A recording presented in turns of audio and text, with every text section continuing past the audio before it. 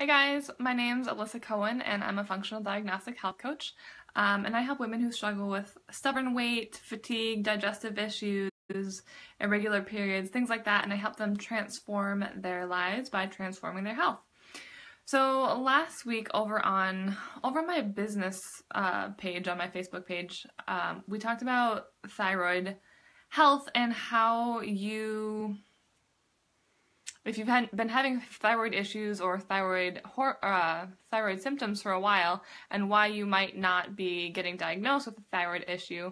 And we also talked about how, hey, thanks for the hearts.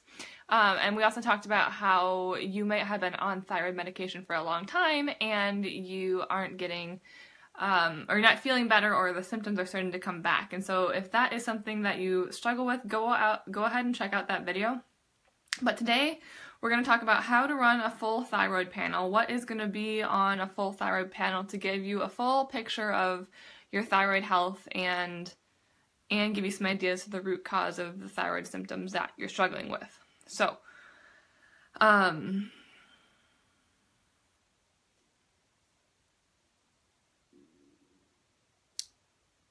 one of the ways that when you go to your doctor and they test your thyroid, the thing that they're going to test is your TSH, which is, I'm going to give you a little overview of thyroid hormone physiology here, but this is the brain, my rendition of the brain. TSH comes from the brain, so this is what your doctor is going to test when you go and say that you're struggling with thyroid symptoms. They're only going to test your TSH, but this is really only an indicator of your brain's function, your brain's ability to signal your thyroid. The TSH talks to your thyroid. This is your thyroid gland here. Your TSH talks to your thyroid. Your thyroid then produces T4, which is our inactive thyroid hormone. But that's most of what the thyroid gland produces. T4 has to be transformed into T3 or reverse T3 in other places in the body. And so you can imagine how if we're only testing TSH, it doesn't really give us a clear picture of what is going on downstream. And if T3 is the active form of thyroid hormone that actually affects our tissues, if we're only measuring TSH, we have no idea what's going down here with T3 and the hormone that actually goes to our tissues. So, let's talk about what you want to have on a full thyroid panel to get a really good, clear picture of what's going on in your thyroid gland. So the first thing, you want to test your TSH. So the TSH is, how our brain talks to our thyroid gland, and so we want to test that and see if that's high or low. But additionally, we want to test free T4 and free T3. So free means that it's unbound in the blood, so it's the amount of hormone, or it's the hormone that our body actually has access to. And so when we measure T4, we get an idea of how much hormone the thyroid gland is actually producing. And when we measure T3, we measure how much active or effective hormone our body is able to convert from T4, and that conversion happens in places like the gut and the liver and things like that. And so we want to measure free T4 and free T3.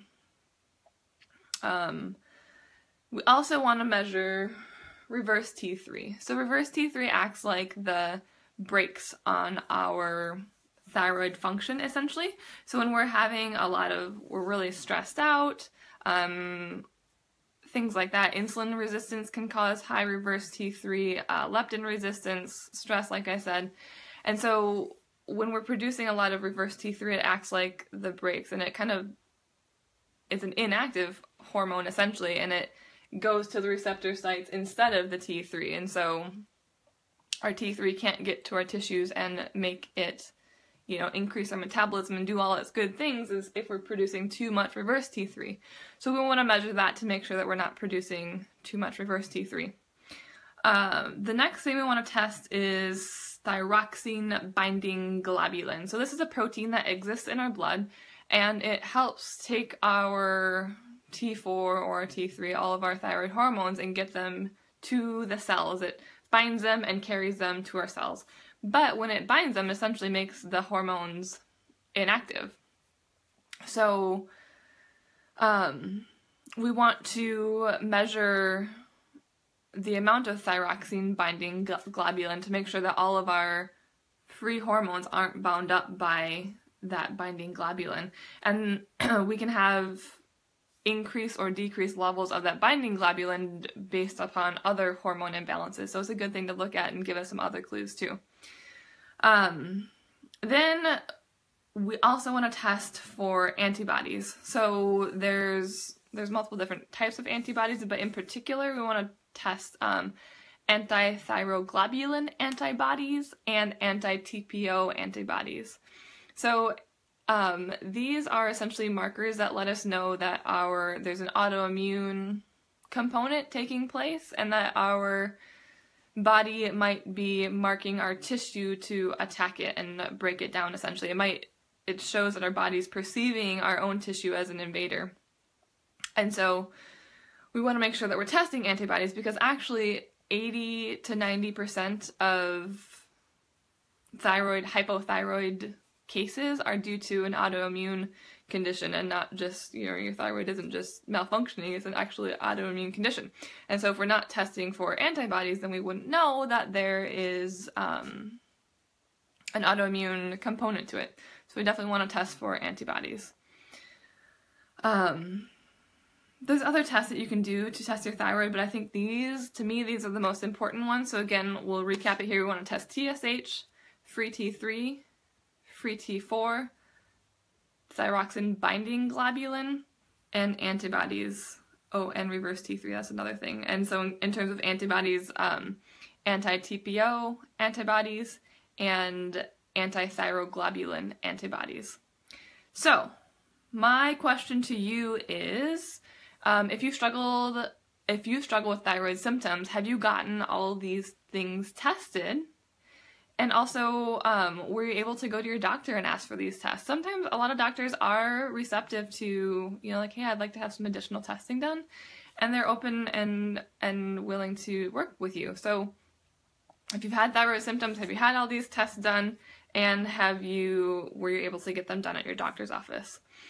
And also, I'll put a link below. I have a free guide on my website to a at-home body temperature testing guide. So basically, you can use body temperature to see how your thyroid is functioning and also see how your adrenals are functioning. And you can learn tons of stuff by just testing your body temperature.